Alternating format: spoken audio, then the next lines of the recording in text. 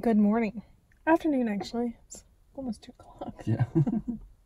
We're here in Kentucky, in Covington. We're going to learn how to make maple syrup. Yes. Apparently, this is the week for maple syrup harvesting in this area. So, this is a first for me. We like to use genuine, real maple syrup on our pancakes and such. I bake with it, so it'll be kind of fun to see how they actually do it. Yep. We shall see what we learn. What do you think? What do you think? Is it good? Yummy. Yeah? Go. But it takes 40 of these, this size water out of the trees to make one of the syrup. That's a lot of water, isn't it? 40 gallons of... 40 gallons of sap to make 1 gallon of syrup. That is I'm crazy. stealing the thunder, they'll tell you that. No wonder it's so expensive at the grocery store. What do you think? It's different, but it's really, really good. It's got a smoky flavor to it. Kind of like if you were to burn the tree, you'd get that taste from being around the smoke. It's really good. Really different, but really good. Yeah, very good. You're going time traveling today. We're going back to the 1850s, which is way older than your great-great-grandpa. Way older. I do a bit of time traveling myself. Every once in a while my phone will go off. I'll have to check on things in 2019. But mostly I spend my time in the woods in 1858. Now, thanks for braving the elements. Today it's a much nicer day than it has been. We've had rain the last 2 days and it wreaked a little havoc in sugar camp. Plus, it's so cold right now that the sap isn't running. Fortunately, we collected a bunch of sap water in advance, and that's how you make maple syrup, from sap water. So I'll explain that all to you up in the frontiersman's camp. So come on up here.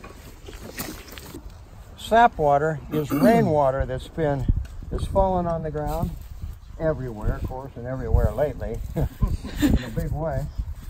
And then it's filtered down through the leaf litter. Last year's green leaves turn brown. Rain filters through them, filters through the mulch and the ground, and it's all the impurities are filtered out, and the good stuff from the earth is filtered back in. The roots of the trees are collecting sap water now. A single tree might have a couple miles of roots. They don't go one direction a couple miles, but all the roots from this tree add up to about a mile or so of roots. Well, the roots are collecting the sap water and sending them up the trunk to the branches and eventually feeding the leaves. In the meantime, we're going to borrow a little sap water from many of these trees. This had ice on it this morning. Here, I'll just trade you. There you go. You give me your cup and I'll give you a cup with water in it. Huh? I can't hear you. You talking to me? No, there's a leftover. Oh, leftovers. Okay. Is that a leftover too? Yeah. Okay. Now, sap water has got many health benefits. Once you have water in your cup, back up so somebody else can get closer, and I can hand out sap water to everyone. It's only going to be slightly sweet because it takes 35 to 40 gallons of sap water to make a gallon of syrup. So this making of maple syrup in the 1850s was very time consuming and labor intensive. It was hard to do. I mean, for one thing, you're out in the cold. Might be raining or snowing. Might not be dripping. The whole thing is kind of frustrating. But in 1850, you didn't have cane sugar yet. There were no bees. So this was the only sweetener available. Maple sugar and maple syrup. So if you knew how to make it, you were a hot commodity in the community. In your community, I'm talking your neighbor lives like a mile over that way, maybe a couple miles that way. You didn't live in little clusters unless you lived around the fort. And if you lived around the fort, you knew all your neighbors, of course, and you traded not only information, but you traded goods. If you knew how to make maple syrup, you could trade that maple syrup for a sack of flour, or some beans, or some coffee, or maybe some venison. Everybody get some? Well, if you sip it, that's one thing, but if you drink it in a couple of gulps, you get the full flavor of slightly sweet.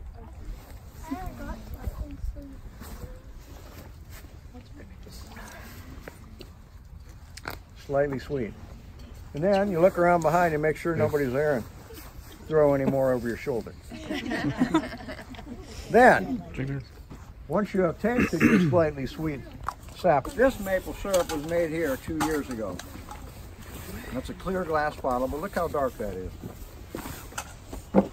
That's from boiling down the sap water in a kettle over a wood fire. It's smoke infused. First of all, in America there's an animal that wears these on his head. Elk? Smaller than an elk. Deer? It's a white-tailed deer. There are some elk antlers over there though. They're huge. This is a white-tailed buck set of antlers. Now in Europe, they have deer too. But the male is called a what? Anybody know? Buck in Europe is called a stag. Well, this plant, once it's lost its leaves, and these branches are waving in the breeze, you had to put names to things, and they called this staghorn. It's staghorn sumac is what this is. And that's what we make our spile from. And our spile is that little piece of wood sticking out of the tree that we get the sap water to run down and into our bucket. If we just bored a hole into the tree, there'd be a hole there and the sap would run down the side of the tree. Does us no good. So you make a device that will get the sap water from your tree into your bucket. And to do that, you make a spile. To make your spile, you have this handy tool. This is called a shaving horse. I ain't been using it much. It's not that kind of shaving. But it is a tool, and it's actually called you got a workshop at home? You got a vise in there? Not the bad habit kind, the other kind? Well, a vise is a clamp. And a shaving horse, here I am riding my horse, giddy up there, doggy. It has this part of it that is pulled forward by pushing your feet away from you. It's a vise. So what I'm going to do is clamp down my staghorn sumac into, well, under this part of it. And this is called a dumb head. This thing right here is called a dumb head. It's what I call my brother Elwood. Well, I'm going to pull the dumb head forward and use my crosscut saw to cut off a piece of staghorn sumac to a more manageable length. A little straight piece like this. There we go. Okay. The reason we use staghorn sumac is because it's got a hard outside and a soft pithy core. Now, this is called a draw knife. You know, most knives have a handle and the blade. Not like this, but like this. Would you come around here and push on my back? My pants are slippery and I slide right off the back of this if I don't have some support on the back. I'm going to put the one end of my spile under the dumb head and hold it in place with my feet. And then I'm going to use my draw knife to shave off some of that outer bark and expose some of that pithy core. So I'm doing right now. I don't really need somebody to push on my back, it just feels good. I'm kidding, I do need that. Thank you. Now, I've exposed some of that soft pithy core. It's like cork in there. Then I use this device, and it's called a pith pusher. And I push the pith out of my spile. Okay, so you're cleaning that out. And then you give it the old eye test. Now, I'm looking for a maple tree. If the leaves were on and they were green, they would look pretty much like this.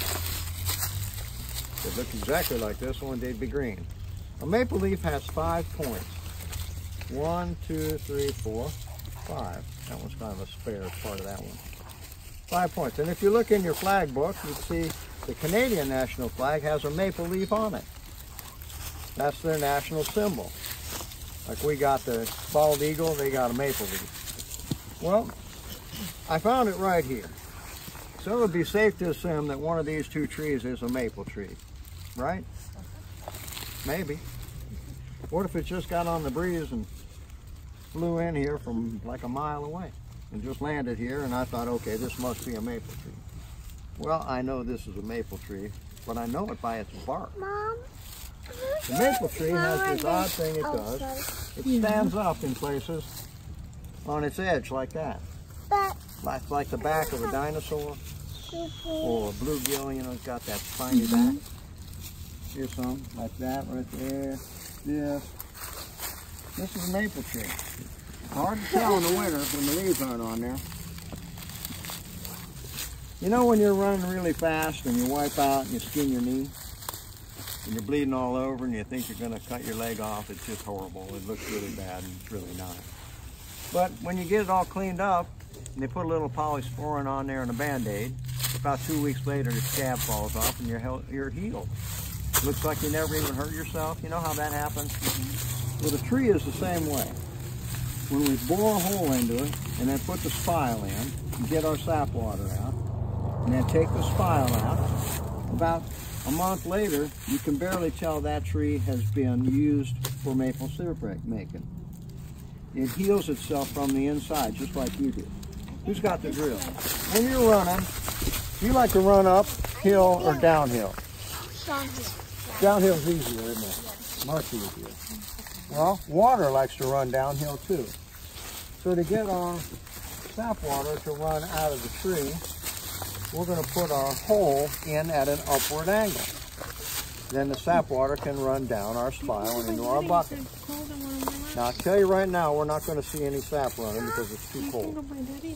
Ideally, when it gets below freezing at night, the night before, and then the next day it gets up to about 40 degrees, the sap will start running. It got cold last night, but it never got warm. So we're going to put our hole in the tree. This tool I'm using is called a brace, and this is the drill bit part of it. And you just have to drill your hole into the tree about 2 or 3 inches. What's coming out now is the cadmium, that's the bark of the inside of the tree. And you just bore your entrance hole out a little bit bigger, and then back your drill out. Put it back in, clean out the hole a little.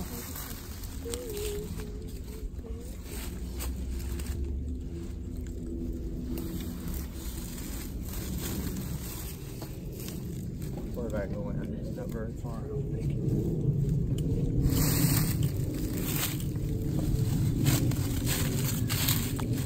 Okay, who's got the nail?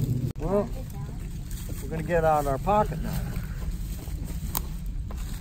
Now, when you kids were about 8 or 9 years old back in the 1800s, your parents would have bought you a pocket knife. This ain't no toy. This is a tool, a very important tool. And you would have taken very good care of it and never lost it. Or done dumb things like throwing it and trying to stick it in the other tree. But you would have used it. You boys would have maybe sharpened a stick and gone down to the pond and maybe gigged some frogs for dinner. Or made a fishing pole. Yeah. Oh, frog leg. Yeah. And then maybe you made a fishing pole or an arrow for your bow. And you girls might have used this for some sewing project you were working on, or maybe made yourself a doll out of wood because you couldn't go to the store. It's over in Cincinnati. 20 miles, you gotta walk. And you didn't have any money. Back then, if you had $1, you were a rich person. $1. You got a penny? Well, you're richer than me. I got no penny. So what I'm doing right now is using my pocket knife to shave down the end that I'm going to put into the tree. I want to make the end smaller so that when the sap is running, when I tap this in, the fat part of my spile is stopped up, and then the sap water can only run through the hole and down the spout and drip into my bucket. Now I'm going to tap this into the tree using my persuader. Now you always want to put your knife away, just clean it up a little, and then throw it on the ground and walk away. Fold it back up, stick it back in your little holster device, close it up, and then you always know where your knife is and you can find it when you're looking for it.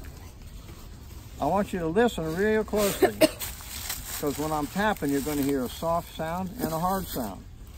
The soft sound's when I'm tapping it in, the hard sound's when it's in the right length, the right distance into the tree, and it's made a tight seal. So listen up.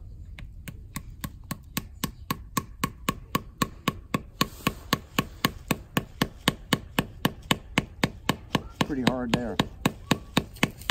If the sap was running, it'd be dripping out there and you could get a drink from the tree right now. But the sap's not running, it's too cold. So maybe tomorrow, maybe the next day. Maple sap production is kind of a hit and miss. If the weather's right, sap is running, you're a happy camper. And you're collecting a lot of sap water, and it takes a lot of sap water, 35 to 40 gallons to make a gallon of syrup. If it's not running,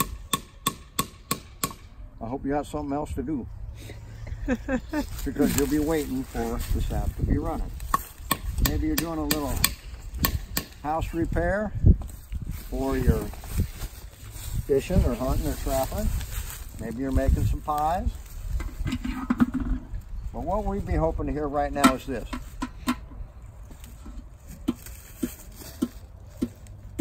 That'd be the sound of water dripping in my bucket. And we've had it when we've got 70 buckets out here and we're working for a couple of weeks, where at night there's no wind and that's what you hear all over the place. Bing, bing, bing, bing, bing, bing. Pretty cool. Plus, overnight, this would be filled up. 2 gallons of sap water overnight. Wow. The sap's running good. So when you got 70 buckets, that's 140 gallons of sap water at a time. You know, then the real work begins. You got to carry it from way back there all the way up here. In this camp we make maple syrup because we have jars with lids that we can make airtight and can the syrup. Over there in the 1750s they didn't have that technology yet, so the only way to preserve food was to dry it out using either heat, smoke, or salt. And this kettle's boiling away here. Kentucky's known for salt boiling and maple as well. To make maple syrup, it takes, I guess you already heard this, 35 to 40 gallons of sap to make a gallon of syrup. When you change that syrup into sugar, it takes 1 gallon of syrup will make about 5 pounds of sugar. Wow. So it takes a lot of work just to make granulated sugar. But the natives would boil the sap down to make syrup, and then they would make sort of a hard candy by pouring it over snow. Or today we would just crush up some ice. If we had some snow today, it would be great. We have the right temperatures, just all the moisture went by the past couple of days.